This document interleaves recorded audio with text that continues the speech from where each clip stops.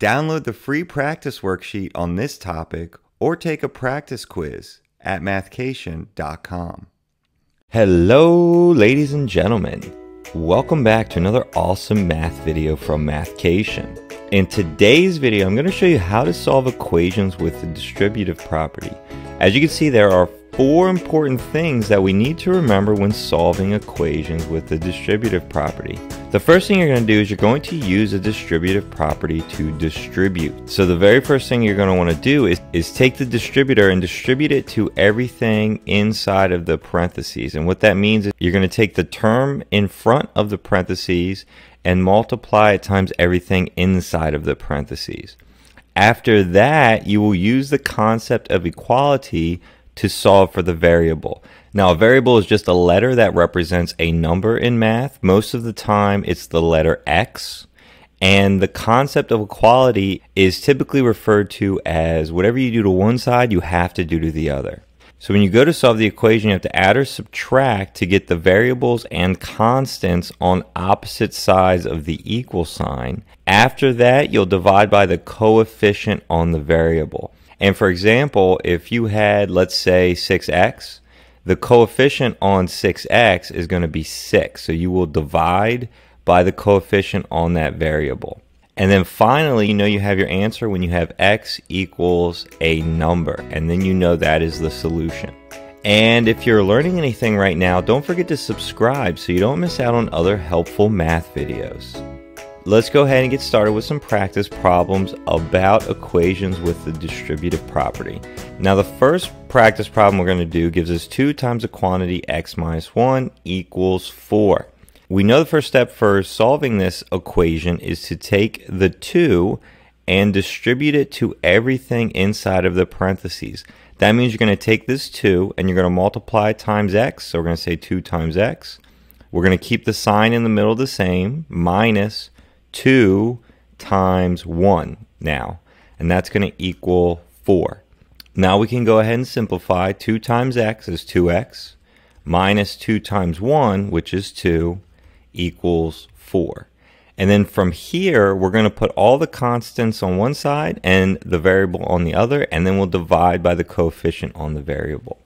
So we have 2x minus 2 equals 4. We have to get this minus 2 on the other side of the equal sign as the variable, because we need the variable on one side and we need the constants on the other. So the opposite of minus 2 is plus 2. And by adding 2, these will cancel and it will move the 2 to the other side. Whatever you do to one side, you also have to do the other. So we also have to add 2 on this side. And then we're going to say 4 plus 2, well, that's 6.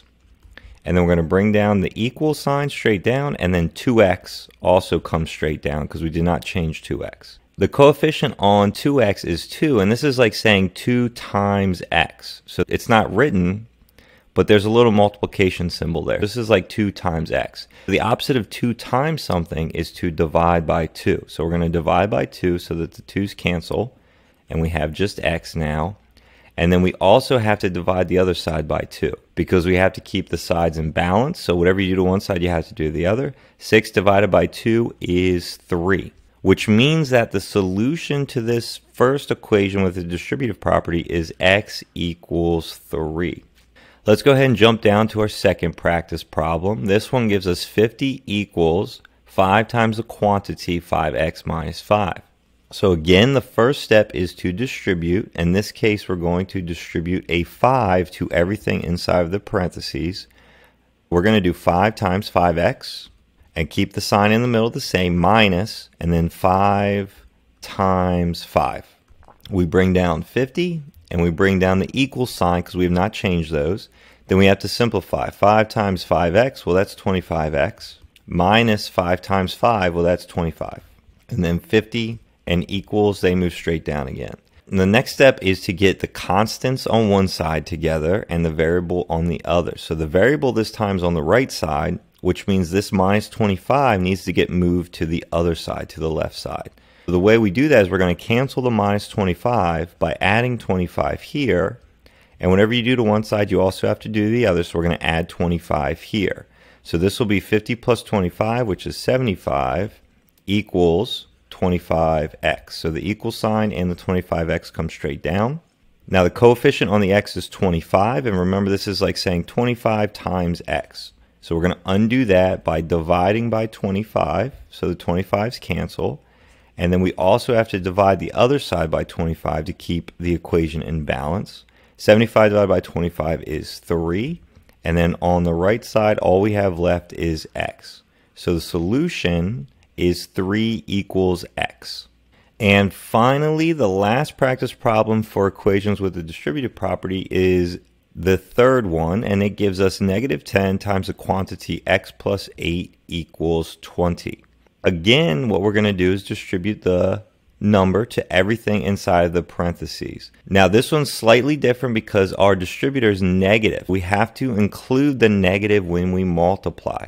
So we're going to say -10 times the first part, which is x, plus -10 again times the second part, which is 8. So I'm going to keep the sign, the plus sign, the same, and I'm going to use -10 to multiply times everything.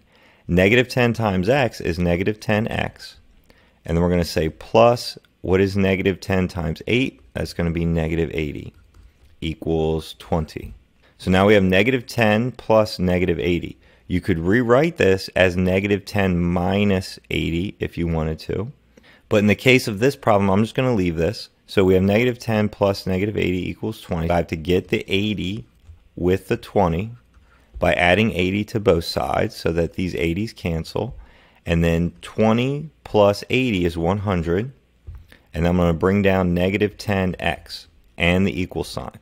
Now we have -10 times x, so we have to undo -10 times x. So we're going to divide both sides by -10. Now when you divide, if your coefficient is negative, you have to divide by the negative because you have to cancel the negative out. So if it's -10x, we have to make sure we divide by -10 and not +10. So the -10's cancel, and then we have equals, x equals, 100 divided by -10 is -10. So our solution to this final equation with the distributive property is x equals -10. And if you want to download a free practice worksheet or try the free practice quiz that will grade itself and tell you how you did, go ahead and click on the link in the top right part of this video and you'll get taken to the worksheet and the quiz. Thank you so much for watching. Please like this video if you got something out of it, and drop a comment telling me if this video helped you or if you need help with something else. See ya!